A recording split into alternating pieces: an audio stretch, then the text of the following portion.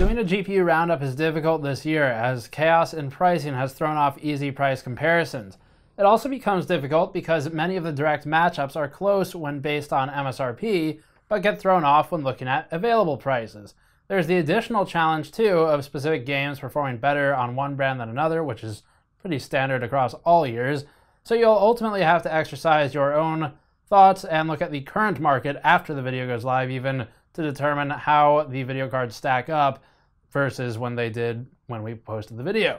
As always, links will be below to the reviews for each product and for the individual products if you would like to buy them. Before getting to that, this content is brought to you by the Thermaltake Flow RGB closed loop liquid cooler, which is a 360mm radiator plus 3 120 fans that are RGB illuminated, the Thermaltake rain fans at that. This is a 4.5 Gen Azetec pump, which is one of the faster pumps. You can learn more at the link in the description below. So as with the previous roundups, we're looking at only the products we reviewed. Fortunately, we've basically reviewed every video card on the market this year. There are a lot of them though, so we're not going to talk about every single device. We'll go over the most important ones for our gaming market audience. And then of course, again, some of these conclusions will vary based on the price of the card. So we'll try and make it so that you can take the conclusions and then factor it towards however the price is modified when you end up going to buy the thing. And finally, we're going to be limiting the amount of data here because it's a roundup. So if you want all of the charts, thermals, power, noise, all the games, all that stuff, check the individual reviews. They'll be linked below. And keep in mind that the most recent review will have the most recent data because as drivers update, as new games come out, obviously the numbers change. So the most recent review would be the 1070 Ti, which is the one we'd point you toward for the most recent data set.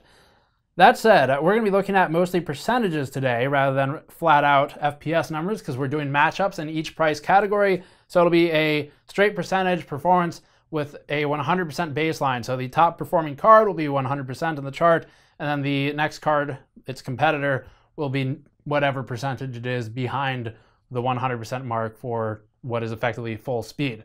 So let's get started with Vega 56 and the 1070, work our way down, and then we'll come back to the high end. In our Vega 56 review, the TLDR version was that the card, if it could be found at its MSRP of $400 or reasonably close to 1070 prices, made a whole lot of sense. We later revisited Vega 56 in our hybrid mod, where we applied PowerPlay tables, 400 watts worth of power, a 360mm radiator, and pushed it to the absolute limits.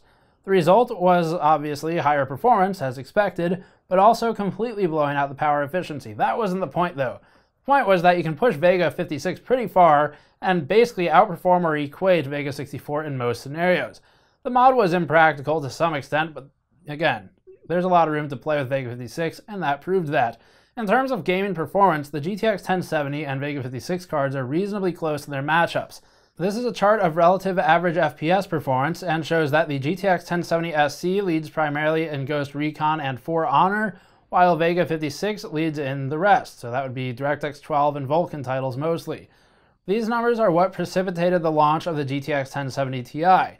Vega 56 has a wider spread of games here where it wins and has a price which is theoretically lower. And here's a chart of power performance.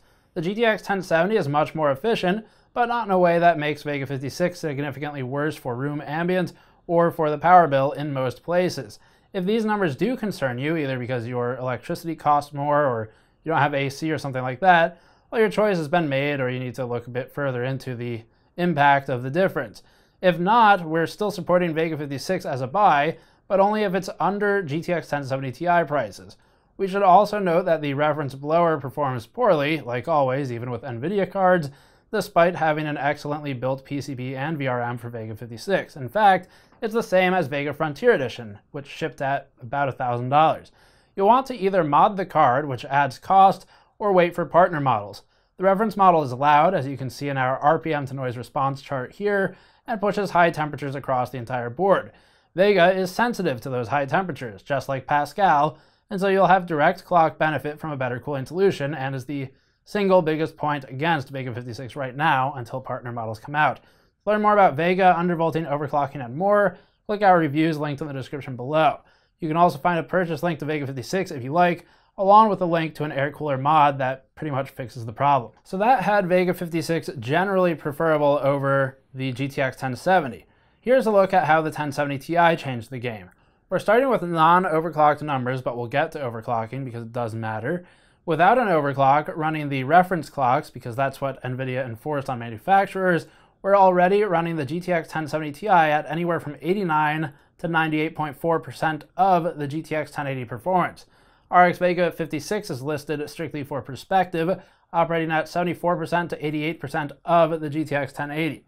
Remember, this is not percent performance of the 1070 Ti for Vega 56, but of the 1080. We're scaling versus a baseline of 100% for the 1080, again, to be very clear. The GTX 1070 Ti is a 1080 with one less SM, just like the 1063GB is a 1066GB with one less SM. The difference amounts to one of clocks more than shaders, as we'll show in this overclocking chart, and the GDDR5X of the 1080 isn't really missed on the 1070 Ti. A lot of folks jumped on the bandwagon that the 1070 Ti is a pointless card, but ever since launch we've mostly disagreed with some of that rhetoric. The GTX 1070 Ti, even before an overclock, largely invalidates the more expensive GTX 1080s, not the other way around. At $50 cheaper on average, the 1070 Ti provides 90 to 98% of the performance when stock, and mostly achieves parity when both are overclocked. Unless you can find a GTX 1080 on sale for under $500, or unless the 1070 Ti's end up around the $480 plus range exclusively, we think that the 1070 Ti makes more sense presently than the more expensive 1080s.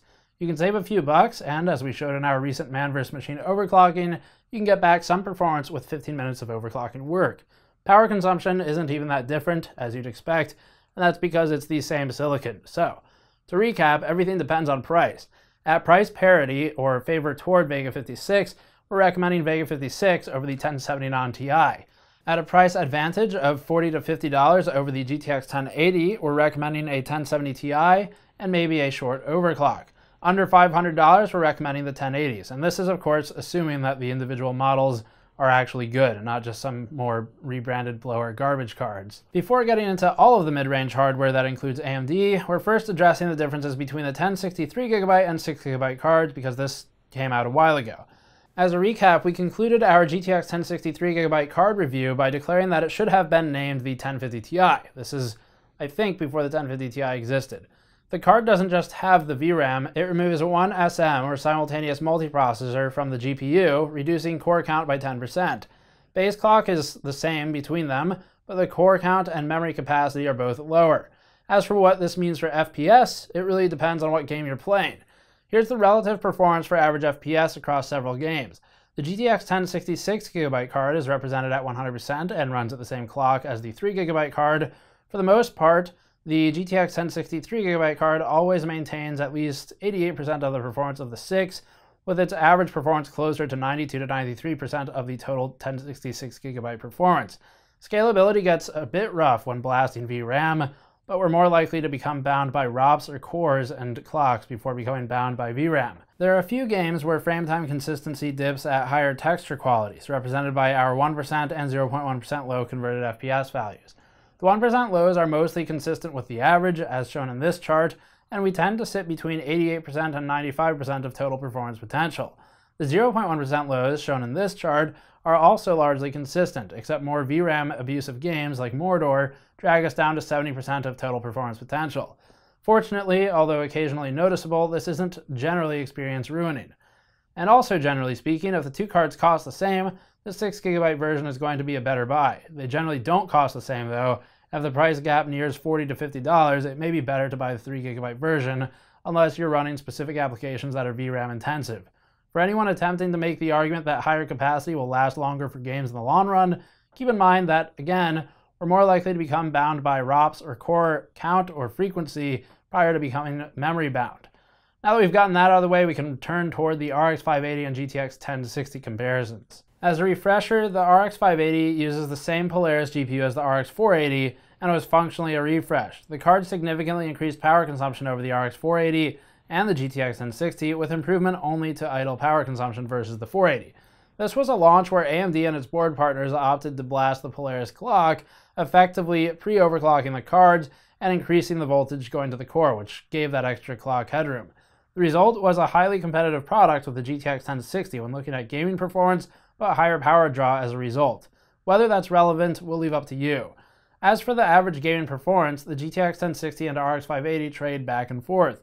The award for, quote, best gets passed between them largely depending on game, with Nvidia generally pulling ahead in DirectX 11 titles and AMD generally pulling ahead in Vulkan or DirectX 12. These results are somewhat expected based on what we know of the architectures. The RX 580 has room to play with overclocking and undervolting, making it a good option for people who don't mind being under the hood, so to speak. The trouble is availability and price, as ever. If you can find these cards at price parity, we recommend picking based on a per-game performance look. Figure out which has the performance most representative of the titles you intend to play, and then consider power consumption for the Nvidia argument, or consider FreeSync for the AMD argument, and pick primarily based on price and availability afterward. This discussion does overlook the RX 570 though. We found the RX 570 to be one of the most promising launches of the 500 series. The 570 cards have been difficult to get near MSRP since launch, and that problem was exacerbated with the mining trend. If you can find one below RX 580 prices, ideally around $180, then we still like the RX 570. Much like Vega 56 and Vega 64, this difference is one of shaders, and most games favor the clock difference on AMD cards over the shader difference. You can easily compensate in most titles by overclocking an RX 570, and it's much more worthwhile as a purchase than the GTX 1050 Ti, which costs $150 to $170. That said, it has to be available at $180. Once the RX 570 goes above that, the argument gets a bit weak for its price to performance. The GTX 1050 Ti is, however, one of the few cards that, for a few months this year, was left untouched by miners, making it an odd, unexpected anchor for cheap gaming PCs. We never fully recommended the 1050 Ti. The RX 570 was much better at the high end, and before that the 470, and the 1050 or RX 560 fulfilled the low end. It wasn't until the GPU shortage that the 1050 Ti developed more value, and that's mostly solved by now. Moving on to low-end GPUs, we now look at the RX 560 and GTX 1050 cards. At present, the RX 560 ranges from $110 to $140. To save everyone some time, the $140 units are a ripoff. Don't bother. The only challenger to this level of worthlessness is the GTX 1050 at $150. Also a ripoff. The Ti, by the way, is not too distant from that. So we're not talking about the 1050 Ti at $150. We're talking about the 1050 and the RX 560 at $140 to $150. Ignoring the overpriced units, the more reasonably priced GTX 1050s cost between $112 and $120, with the more reasonably priced RX 560s around $110 after rebate, if you count those toward price, or $124 flat. These cards should both be close to $100 ideally, but the GPU market behavior has also affected the low end, unfortunately. We'll make do with what we have though. Looking at the average performance chart, the GTX 1050 maintains a lead in the same games as the previous pairings, Ghost Recon and For Honor representing our DX11 tests, with Firestrike representing one half of the synthetics. The lead tends to be in the range of 8 percentage points. The RX 560, meanwhile, maintains a lead in Time Spy, a significant lead in Doom, and another significant lead in Sniper, with small leads in Ashes. When the RX 460 launched, it was a bad purchase compared to the 1050, flat out. The RX 560 changed that and showed performance advantages in DirectX 12 and Vulkan titles, and some gains in DirectX 11 thanks to the extra clocks. The 560 doesn't have huge deficit versus the 1050 and DirectX 11 anymore. The deficits are workable and even recoverable with an overclock, but it maintains large leads in DirectX 12 and Vulkan APIs that we've tested.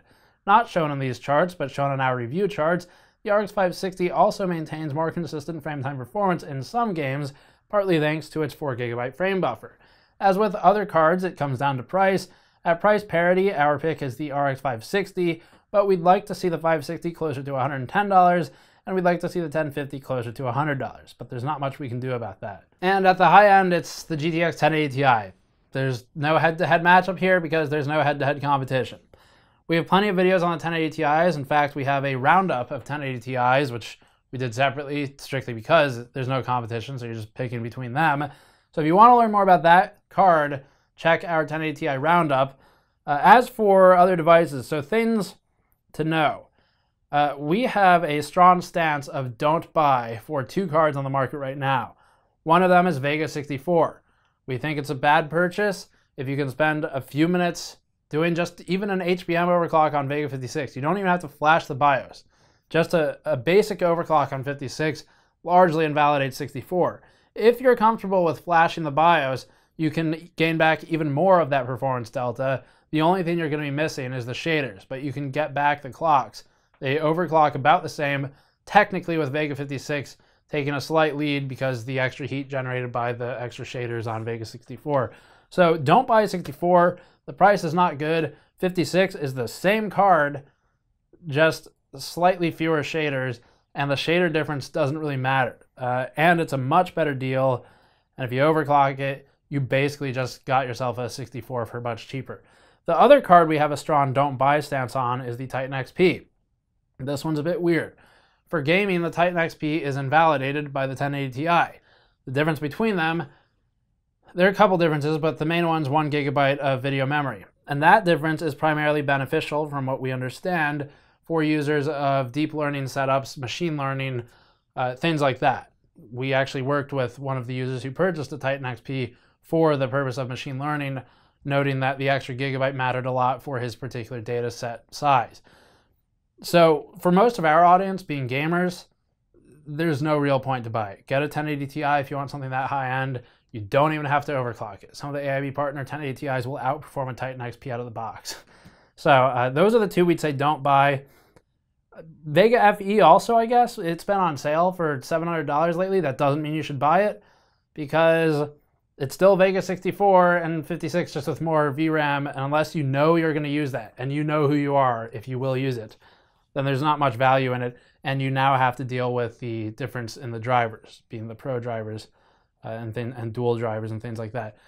The rest, though, we've got a lineup here that we just went through for all the cards and what to buy at each category. So hopefully that helps you. As always, we have a lot more content coming. Subscribe for all of that. You can help us out directly on patreon.com/gamersnexus, or you can pick up a shirt like this one or one of our stickers on store.gamersnexus.net, where a lot of them are presently on sale for the holidays. Thank you for watching. I'll see you all next time.